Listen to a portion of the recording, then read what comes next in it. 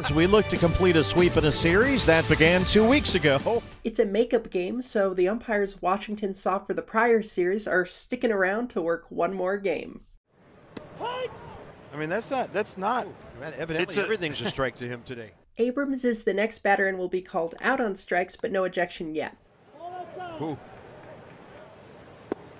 Strike three call. That's awful. Keep that strike three in mind as the page now turns to Arizona's time at bat.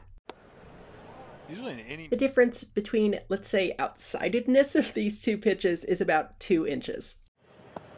There's the big hook. After his strikeout, here's the ejection pitch. Really? Yeah. You're gonna go there? Yeah, we're gonna go there. The Arizona ball call is a ball by about 2.7 inches, while the Washington strike call missed the zone by about 2.8 inches, 1.8 with buffer. So yeah, the strike call was by 1/10 of an inch closer to the computer zone than the ball call. How about that? Here we go, Davey. Let's go.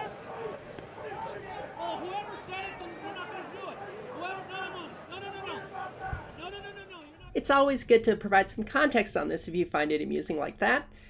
Umpire makes a call. It's the correct call, but the prior inning was not. So that's what they're complaining about. He hears about it from the dugout. And not just the ump. You have pitcher, catcher, and batter all looking in. Not to mention fan 1, too. This guy loves Doug for some reason.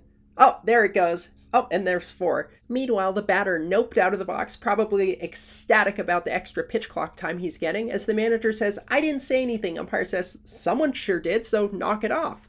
You know what?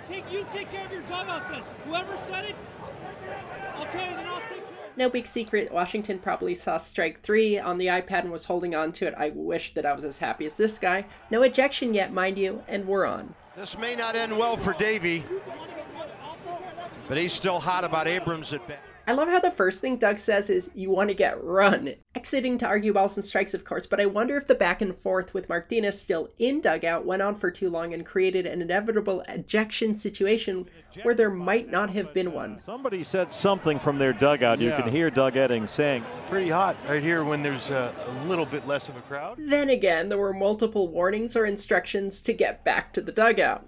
Okay, you're done.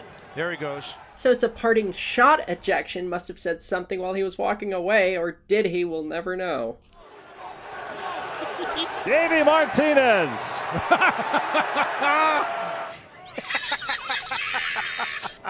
my gosh, Davey's getting his money worth now.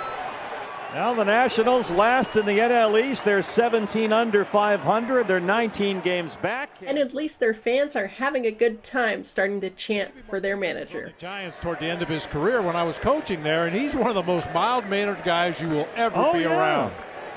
I think this has gone on long enough, Doug. Yeah, Doug, don't start walking Dave back to his dugout to get him off the field or anything. Clearly, that's not going to happen. It's a common game management technique in this sport. If the argument has simmered to a point where you can end it by simply walking the manager back to the dugout, that's what you do, especially if you're a crew chief and no one else comes in to help. Torrey's had a few moments over the course of his managerial career. Gave him a pretty decent amount of rope there, and finally just had no choice. So if you have Doug Eddings in your umpire ejection fantasy league, you're a winner. Is there such a thing?